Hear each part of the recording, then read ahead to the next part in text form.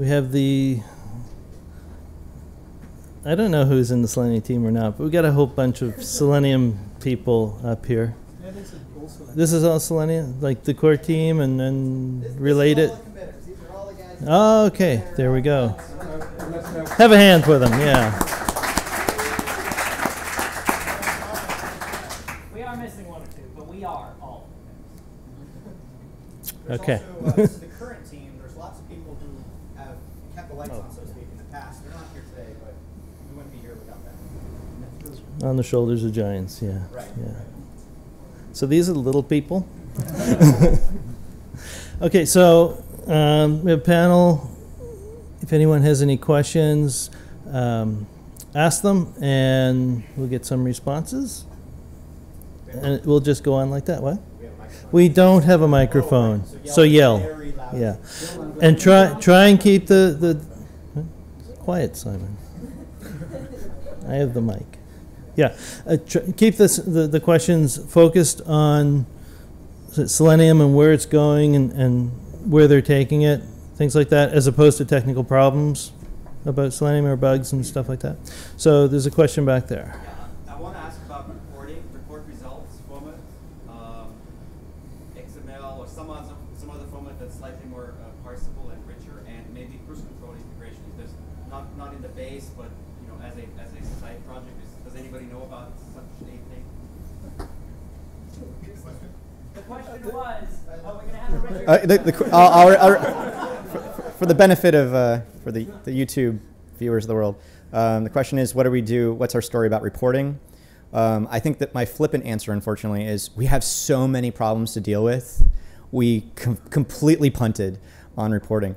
However, one of the giants I was standing on, so to speak, Ward Cunningham created this thing called FIT, Framework for Integrated Tests. And that's what Selenium table tests kind of thing was supposed to be an implementation of. It was supposed to be fit for the JavaScript framework. And the goal of FIT was that it was supposed to be your tests, when they run, they go green and red, and then boom, that's your report.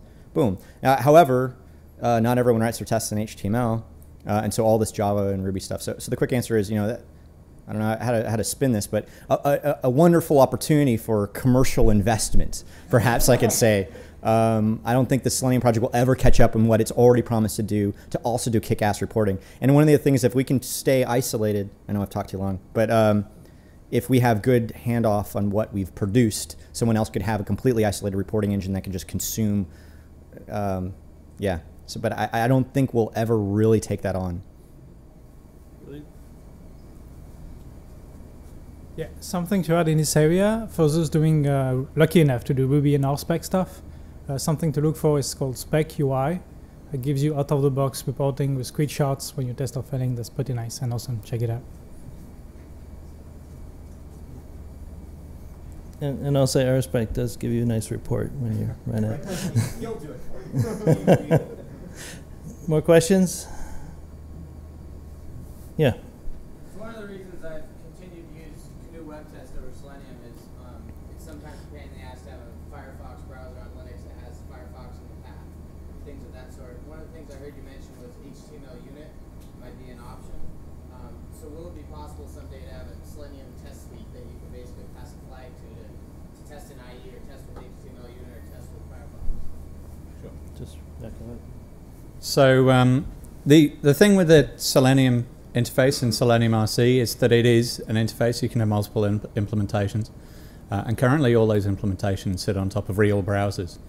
The thing that WebDriver does is that it's got an implementation of its interfaces and of the Selenium interface that sits on top of HTML unit.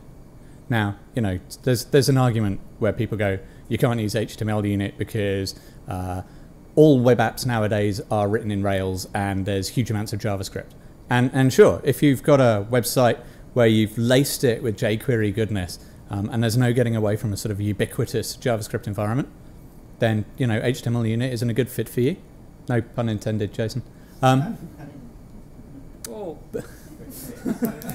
just wait. But if you're doing a test, like I've done banking websites and sites which are sort of international newspapers on the web, stuff like that, where they've got a fairly basic interface, and you could test large amounts of that using straight HTML unit, then yeah, there is absolutely no reason why you can't at some point in the future sort of go, I want HTML unit to run these tests, and just pass in a different implementation of the Selenium interface. Does that answer your question? I would add to that, you know, people occasionally ask me, should I use HTML unit or GNU Web Test, or should I use Selenium? Should I use a fake browser or a real browser? And I usually like to tell people you should do a little bit of both. You know, that way you can get some testing headlessly without interrupting your /dot browsing, but you can also get some real testing on a real browser. I would also add that HTML unit is a fantastic project, and despite the fact that they're totally fake browser, they can run a lot of powerful JavaScript, including, disturbingly, they can run Selenium. It's written entirely in JavaScript. So you can run Selenium inside their fake browser as if it were a real browser. I don't know if it's a good idea, but it works. And if you want to contribute to that, we could use some help. Another question? Paul. Any plans to support fake browsers, or maybe develop your own browsers? The issue is there's so many different browsers and different platforms, and there is no standard. And I see Selenium is suffering from that lack of standard. Is there maybe idea to set the standard how browsers should be and should handle JavaScript? So like a compatibility kit. Your browser's good if it passes all these Selenium tests. So the question is, are you guys out to standardize browsers?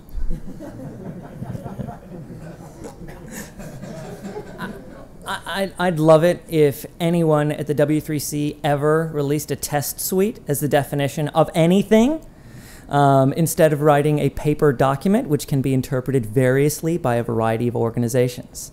If there were any test suites in web standards at all, I'd really appreciate that. My take on this. No, you go first. We're going to pile on this question. Okay. Okay, so there's probably two things. We have to be more clear in the future of where the boundaries are and what Selenium supports. So we could again just look at major, the browsers that are in use percentage-wise, and we should target those top ones. If a new and upcoming browser eats away at the percentages of the other browsers, we'll take note. The other thing, though, which if anyone watches it that's going to go home tomorrow and write their own web browser, I implore them to make it as hackable and as plug-in writable as Firefox is.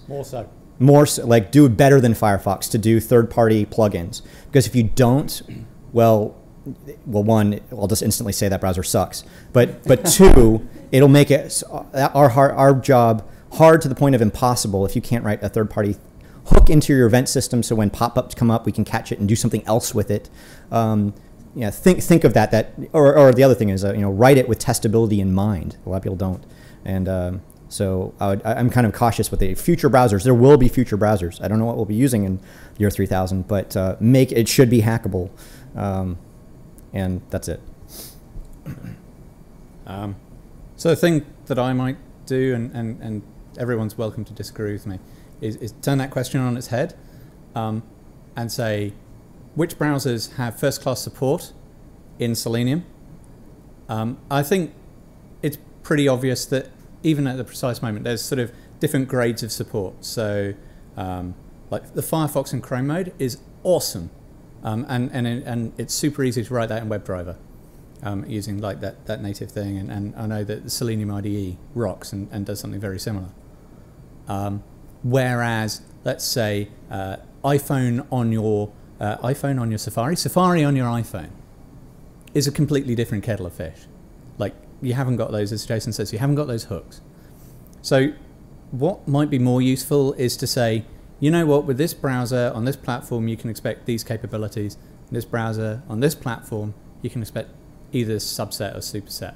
Now, this is something which the Selenium team and we haven't nailed down properly yet, and it isn't very clear, and it sounds like it's something that would be useful, but who knows how that's going to be done. Patrick, did you want to, or Jason or anyone, did you want to throw something in on top of that? Cool. Okay, I'm getting a thumbs up, so I'm not saying things that are wildly wrong. I'm very conscious that I'm like one of the newest guys here. So. I have a question for the audience. You're standing at the wrong end. I know. I'll stand here. Was this useful tonight? Yeah? By a round of applause if this is useful. Okay, now boom if you hated it. Okay, I don't know how to phrase this. If this was too technical, clap really, really loud. Was this not technical enough? Or was it, I don't know how to actually ask this by asking for feedback by claps, but a clapometer. Was this a good format? Was this a good thing? Yes? Raise your hands, clap. Okay. Sorry, I'm asking this terribly, but I'm curious like what people's opinions of this are. Should we, and most importantly, should we do this again? Okay. More time for QA? Okay. Always need more time for QA in the development cycle. Well, let's find out if that's true. Anybody else have questions? I have a question. My single biggest problem with Selenium has nothing to do with the technical stuff. It's with the website and documentation. And I'm wondering, like, I go there and I'm completely bewildered every time I go. And I've actually been going there for 3 years now, and I'm still bewildered. And I don't know how to describe to people, just click on this and you'll get the thing. And there's the how-to. What are your plans? We chained Paul to a laptop all day, and we made him write documentation. But the other main reason why our website looks like someone's head exploded is that we've got a lot of modes. We've got a lot of ways you can run your Selenium test, and we've got a lot of modes because some of them have advantages. Some stuff works in some modes, and some other stuff doesn't work in some modes. And how do you explain that? Well, if it's a Tuesday and you're testing Gmail, you probably want to use Chrome mode. Unless you need it on IE, you might get away with proxy injection.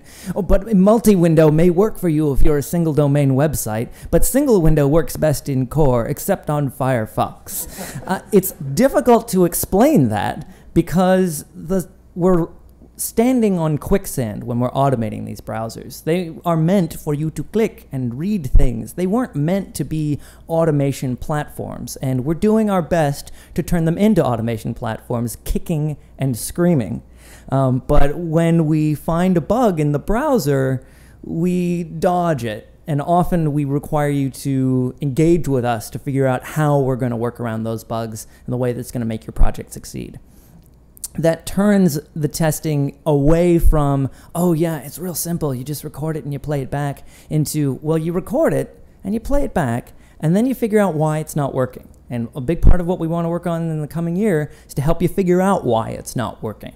You know, make more links back to the documentation when we hit an error message that we think we understand that you probably don't yet. We can tell you more about what's going wrong with the product. But until the browsers get awesome, and I think they're going to be growing more awesome as time goes on, the documentation is going to be hard. And we're going to try to make it clearer, but there's just a lot of data. You're going to. I know I'm probably opening myself up for an obvious follow-up to this, but have you considered making it community documentation? Have we considered making it community documentation? Of course, we've got a wiki, and that means we're already community No. What I mean to say is that we're an open source project, and so anyone in the Okay, look, what I mean to say is that we need more help. You know, supporting community documentation takes time. You know, we've got forums where we reward users for answering questions. There's a lot of questions, way more questions than we can answer.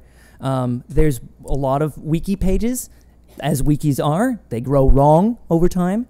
There's a lot more we can do in the way of community documentation, and that requires a lot of community commitment to make it happen. I look forward to there being more community documentation as time goes on, as we get better wiki stuff, as we evolve our website. We're going to be installing newer, cooler infrastructure in just another month or so. I'm sure Patrick wants to tell us all about it, and I hope we do more. It takes a lot of, you know, blood, sweat, and tears in the community to make good community documentation. Just a couple quick notes. You may have noticed I'm not actually doing any of these projects. I'm just here kind of helping out with the website and the infrastructure and the organization. But as Dan said, we are moving in that direction. One thing you may have noticed is that the actual URL of the projects changed recently. Now there are all these subdomains on OpenQA, and we're opening that up to give the projects more ownership. So instead of this crappy OpenQA template that I am totally guilty of creating, we've got projects like Selenium Grid. If you go there, it actually is a little more straightforward on how to get started. It's got this nice red, yellow, green progression of how to get involved and download and get started. So that's a good start. But yeah, of course, documentation and community effort helps. Two things that I might ask for, whether it's you guys directly or someone that you know. One, a designer would be nice. None of us are great designers, so if there's anybody out there that wants to volunteer some time or even might do it at a reduced hourly rate, we do have nice income, small income from AdSense. Thank you, Google. And we could pay for a couple hours of professional design. We need it, as you know. And then the other one is if anyone has experience as a technical writer or technical documentation, knows how to actually do good information architecture, or can just go and copy rubyonrails.org or .com or whatever it is, wants to help us organize there, that would also be, of course, useful. And then finally, for those that are gearheads and don't really want to do any of that stuff, as Dan alluded to, we're trying to, in the coming months, make it a little easier for you to help us identify what tests aren't working for you. And in short, what we're trying to build is a small grid environment that is user interactive. And none of this is all in our head. We have not committed to any of this, but someone wants to help build it, where you would actually be able to upload a test and get it into our environment, and it would run on different machines. Today, OpenQA is running on just one Linux server and a spare Mac laptop at my apartment. But we do have 4 machines there, Vista, Leopard, and XP, running different tests out there. We're going to be opening that up more and integrating some of Philippe's great work with Selenium Grid, and ultimately making it a really cool platform for submitting bugs and getting feedback in a really unique way. And it might be a fun project for you guys to work on. It'd be kind of a one-of-a-kind thing for Selenium, but I think it would help everyone. I have one more take on the documentation thing. Time? Yeah, the other thing is, for documentation-wise, again, I'll say this is another opportunity for massive commercial participation and, like promotion. I'm under contract with O'Reilly to write more Selenium stuff, and there are, but I've been delinquent on getting that done. There's no Selenium Bible out there yet. There's no Camel book or whatever. So if someone wants to start that arms race, write the Selenium Bible. The what? The Hydra book. Yeah. So if you know somebody at book publishing companies, get them to write a Selenium book. The other thing is there are Selenium mentions in some books, but actually there's no mention of Selenium RC anywhere. And when Selenium gets mentioned, it usually talks about the test runner mode. So there's even more opportunity to talk more about Selenium remote control. Yeah, an arms race in documentation, commercial and open source community-wise, would be good. I think that's it for time. Let's thank everyone in the panel.